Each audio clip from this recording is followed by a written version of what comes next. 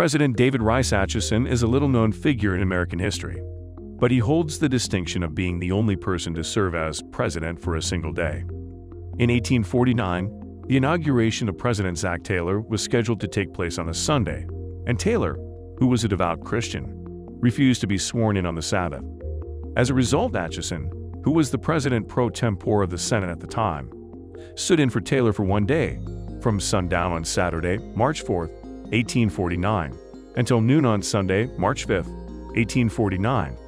Atchison was a prominent figure in American politics at the time and had served as a member of the Senate for over a decade.